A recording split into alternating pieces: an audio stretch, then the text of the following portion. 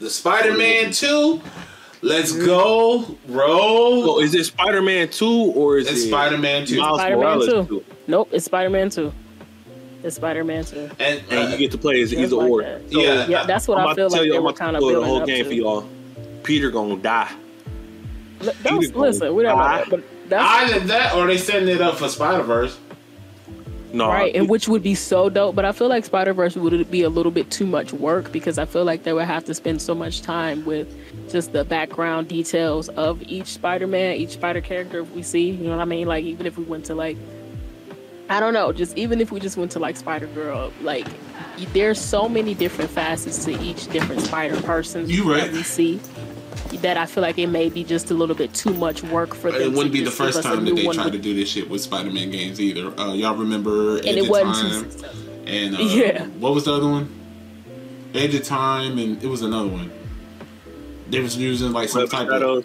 I think no, that's the one from that Playboy Cardi meme.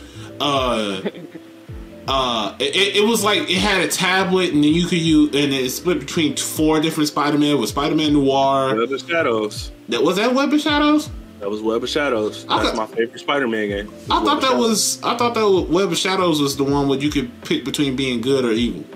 No, Web of Shadows is Spider-Man 2099, Spider-Man Noir, Black Spider-Man. Oh, that's Shattered Dimensions. It's Shattered Dimensions. Shattered Dimensions, yeah. Yeah, I remember playing that one. That one was good.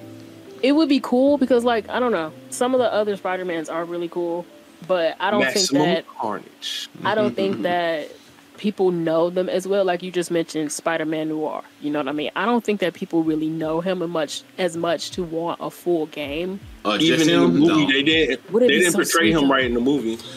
Not even that. Like he was barely in the fucking movie. He was the Spider-Man that he didn't hesitate to kill. Yeah, he was Batman if he had Spider-Man. Yep. Yeah, and that's so interesting to me. That's so dope to me. I would love they to did introduce like the Japanese. I didn't know about the Japanese Spider-Man that was a robot. Literally, it was the spider controlling the fucking robot. I thought that was a fake thing. That's real. Yeah.